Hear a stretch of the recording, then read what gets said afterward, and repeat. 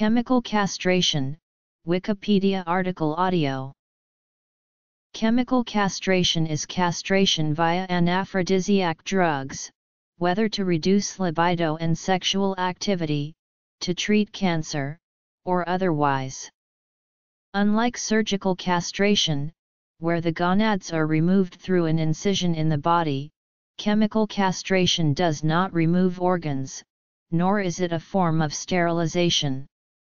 Chemical castration is generally considered reversible when treatment is discontinued, although permanent effects in body chemistry can sometimes be seen, as in the case of bone density loss increasing with length of use of DMPA.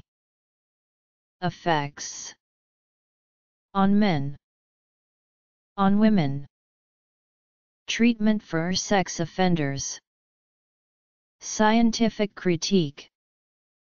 Argentina, Australia, Europe, India, Indonesia, Israel, New Zealand, Russia, South Korea, United States. Objections.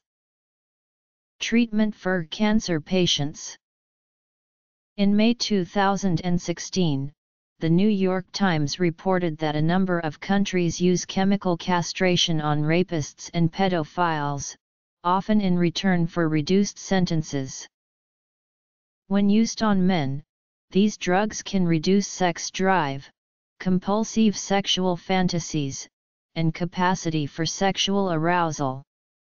Life-threatening side effects are rare, but some users show increases in body fat and reduced bone density, which increase long-term risk of cardiovascular disease and osteoporosis. They may also experience gynecomastia as seen in Alan Turing's case. When used on women, the effects are similar, though there is little research about chemically lowering women's sex drive or female-specific anaphrodisiacs, since most research focuses on the opposite, but anti-androgenic hormone regimens would lower testosterone in women, which can impact sex drive or sexual response. These drugs also deflate the breast glands and expand the size of the nipple. Also seen is a sudden shrink in bone mass and discoloration of the lips, reduced body hair, and muscle mass. The first use of chemical castration occurred in 1944, when diethylstilbestrol was used with the purpose of lowering men's testosterone. The antipsychotic agent benperidol is sometimes used to diminish sexual urges in people who display inappropriate sexual behavior, and can likewise be given by depot injection. But benperidol does not affect testosterone and is therefore not a castration agent.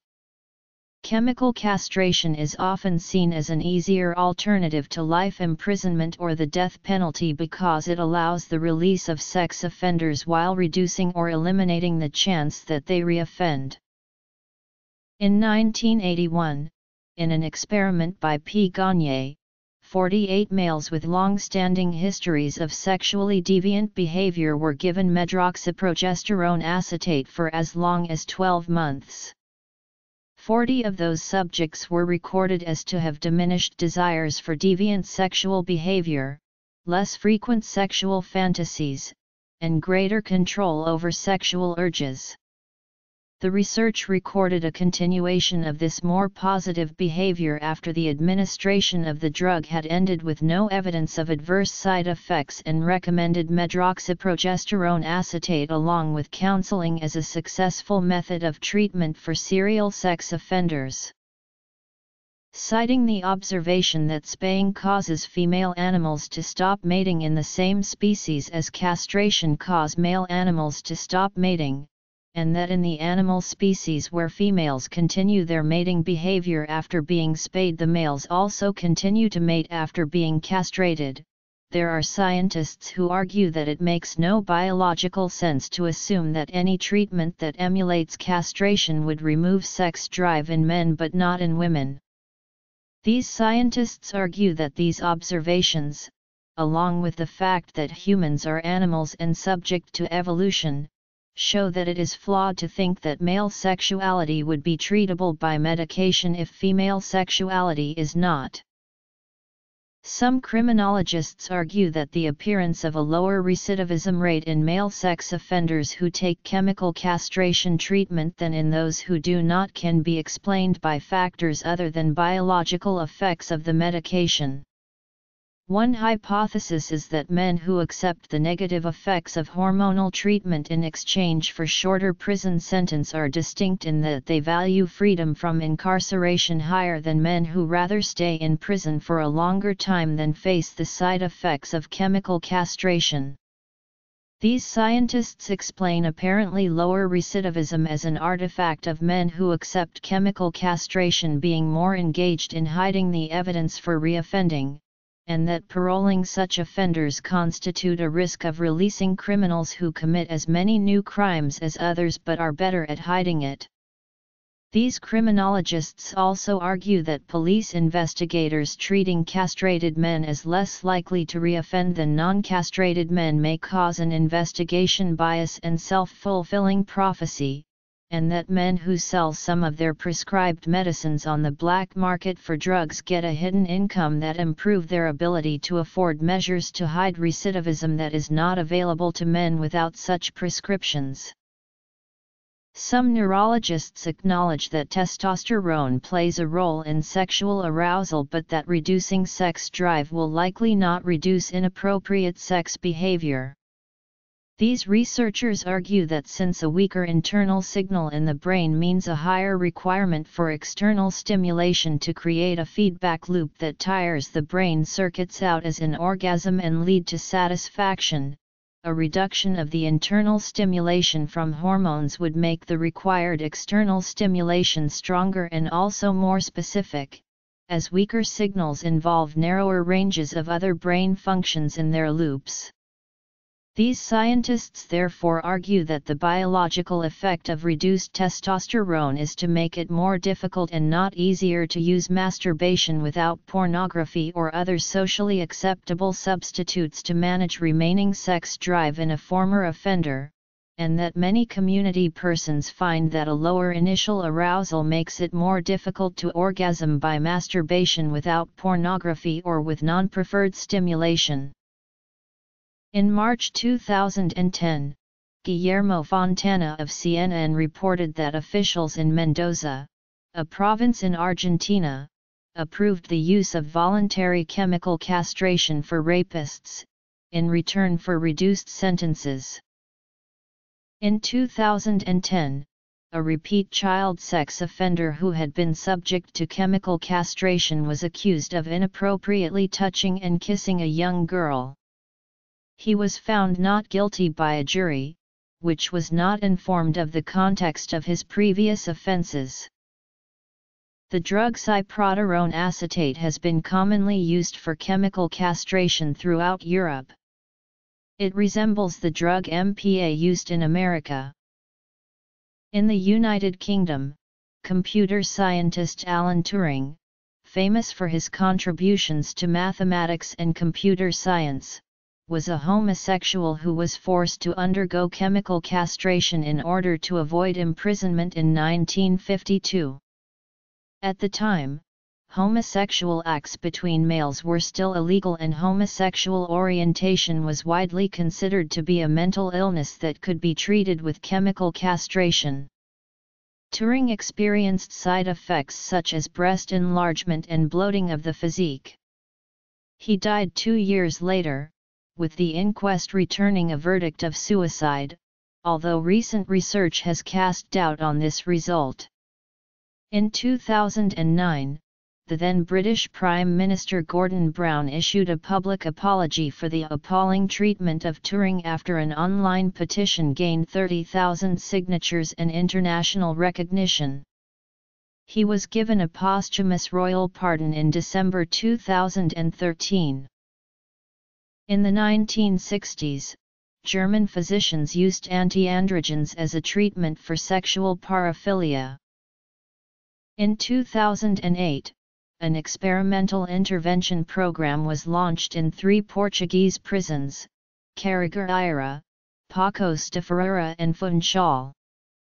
The program developers note the voluntary nature of the program a crucial factor in its success.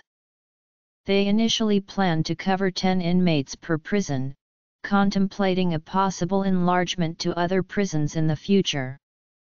The program also included a rehabilitation component. On September 25, 2009, Poland legislated forcible chemical castration of child molesters. This law came into effect on June 9, 2010. Therefore, in Poland, anyone guilty of raping a child under the age of 15 can now be forced to submit to chemical and psychological therapy to reduce sex drive at the end of a prison term. On April 30, 2010, a man in the United Kingdom found guilty of attempting to murder a 60-year-old woman in order to abduct and rape her 2 granddaughters agreed to undergo chemical castration as part of the terms of his sentence. On March 6, 2012, Moldova legislated forcible chemical castration of child molesters. The law came into effect on July 1, 2012. On June 5, 2012, Estonia passed a law to allow forced chemical castration of sex offenders.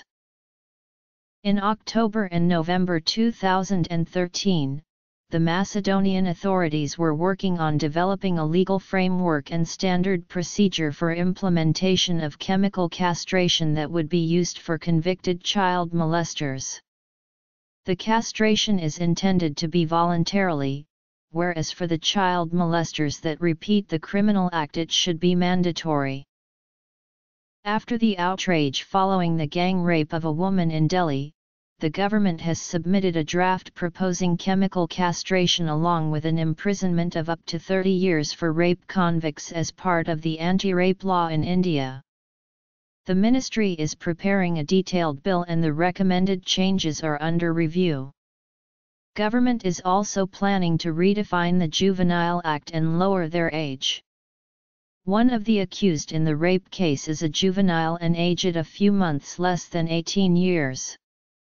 A view has been expressed by a section that only those below 15 years should be described as juvenile. In 2016, the Indonesian President Joko Widodo introduced a presidential regulation allowing for chemical castration to be handed down as a punishment to child sex offenders and pedophiles. The regulation alters the contents of the 2002 law on child protection. In May 2009, 2 brothers from Haifa convicted child molesters agreed to undergo chemical castration to avoid committing further crimes. In New Zealand, the antilibidinal drug cyproterone acetate is sold under the name Androcur. In November 2000, convicted pedophile Robert Jason Dittmer attacked a victim while on the drug. In 2009, a study into the effectiveness of the drug by Dr. David Wales for the Corrections Department found that no research had been conducted in New Zealand into the effectiveness, and such trials were ethically and practically very difficult to carry out. In October 2011, the Russian parliament approved a law that allows a court-requested forensic psychiatrist to prescribe the chemical castration of convicted sex offenders who have harmed children under the age of 14. In July 2011, South Korea enacted a law allowing judges the power to sentence sex offenders who have attacked children under the age of 16 to chemical castration. The law also allows for chemical castration to be ordered by a Ministry of Justice committee. On May 23, 2012, a serial sex offender legally called Park in the court case was ordered by the committee to undergo this treatment after his most recent attempted offense. On January 3, 2013, a South Korean court sentenced a 31-year-old man to 15 years in jail and chemical castration, the country's first ever chemical castration sentence. In 2017, feminist-backed Moon Jae-in administration expanded the sentencing to include all forms of rapes and sexual assault cases against women, including attempted rape. In South Korea, taking pictures of women without their consent, even in public, is considered to be criminal sexual assault, punishable by a fine of under 10 million won and up to 5 years imprisonment. In July 2017, an amendment to the law was voted on in favor of allowing for chemical castration of people taking such photographs. The amendment did not pass. In 1966, John Money became the first American to employ chemical castration by prescribing medroxyprogesterone acetate as a treatment for a patient dealing with pedophilic urges. The drug has thereafter become a mainstay of chemical castration in America. Despite its long history and established use, the drug has never been approved by the FDA for use as a treatment for sexual offenders. California was the first U.S. state to specify the use of chemical castration as a punishment for child molestation, following the passage of a modification to Section 645 of the California Penal Code in 1996. This law stipulates that anyone convicted of child molestation with a minor under 13 years of age may be treated with DMPA if they are on parole after their second offense, and that offenders may not reject the treatment. The passage of this law led to similar laws in other states, such as Florida's statute Section 794.0235, which was passed into law in 1997. As in California, treatment is mandatory after a second offense. At least 7 other states, including Georgia, Iowa, Louisiana, Montana, Oregon, Texas, and Wisconsin, have experimented with chemical castration.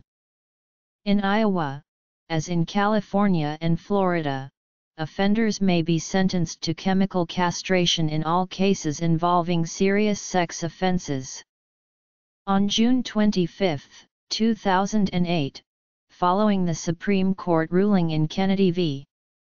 Louisiana that the execution of child rapists where the victim was not killed was ruled unconstitutional, Louisiana Governor Bobby Jindal signed Senate Bill 144, allowing Louisiana judges to sentence convicted rapists to chemical castration. The American Civil Liberties Union of Florida opposes the administration of any drug that is dangerous or has significant irreversible effect as an alternative to incarceration.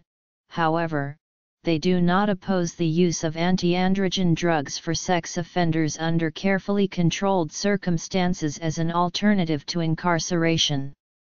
Law professor John Stiniford has argued that chemical castration is a cruel and unusual punishment because it exerts control over the mind of sex offenders to render them incapable of sexual desire and subjects them to the physical changes caused by the female hormones used. Some people have argued that, based on the 14th Amendment, the procedure fails to guarantee equal protection. Although the laws mandating the treatment do so without respect to gender, the actual effect of the procedure disproportionately falls upon men. In the case of voluntary statutes, the ability to give informed consent is also an issue. In 1984, the U.S. state of Michigan's Court of Appeals held that mandating chemical castration as a condition of probation was unlawful on the grounds that the drug medroxyprogesterone acetate had not yet gained acceptance as being safe and reliable, and also due to the difficulty of obtaining informed consent under these circumstances. A major medical use of chemical castration is in the treatment of hormone-dependent cancers, such as some prostate cancer, where it has largely replaced the practice of surgical castration. Chemical castration involves the administration of anti-androgen drugs, such as cyproterone acetate or the birth control drug DMPA, which is given as an injection every 3 months, making compliance easier to track.